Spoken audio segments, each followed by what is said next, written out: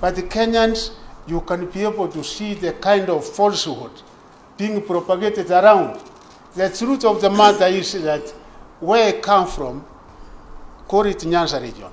If I was again to give you the figures of each and every count, because we avoided giving ranking for very good reasons, saying the best student is so and so, the best school, the ranking as per counties.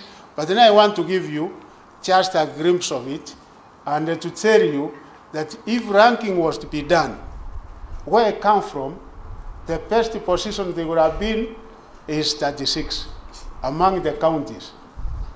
Where I come from, in Nyamira, because I'm put in KCSE and Nyamira, Nyamira would have been another almost 40. Because in Nyanza region, the counties we have, the first count with A's and even the number of students accessing university this year is Siaya County, which registered 72 A's in that county, followed by Migori County, which had a total of Migori County. I want to give you the numbers because they will help you. And the figures they say don't do what? Figures don't lie.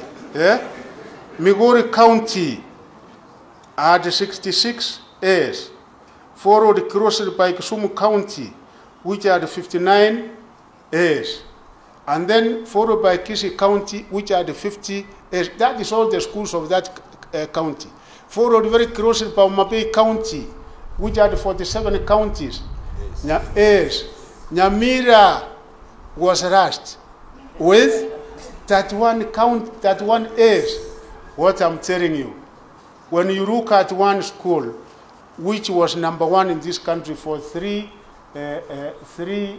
years, Maranda School. The guy who left Maranda went to Nyambaria as the principal. So it is not a miracle. It's a question of a little bit of hard work. You have a proper manager, and is able to improve from 9 point something percent to 10 point something percent.